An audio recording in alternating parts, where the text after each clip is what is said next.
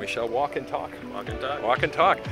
Hey guys, so I'm doing my 20 entrepreneurs, 20 questions, and I have my friend Rob here, Rob Dawson, and he is from topsearchresult.ca, and he's actually telling us about his virtual assistant. And this is actually really awesome because I'm thinking about getting a virtual assistant, and Rob is actually talking about maybe loaning/leasing me his virtual assistant.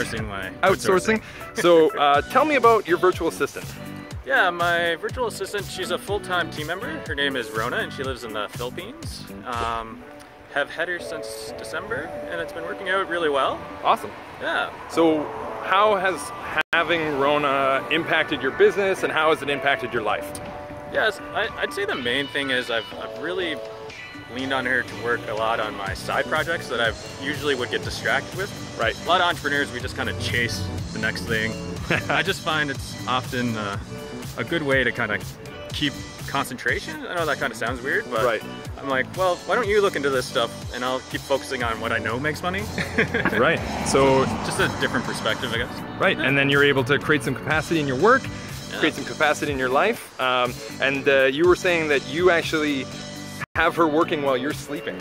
Yeah, so the great thing about the Philippines in particular is it kind of lines up well with Pacific Standard Time, and when I'm leaving around 3:34, she's basically getting online for the day, and during the day I've basically outlined what I want her to do. Right.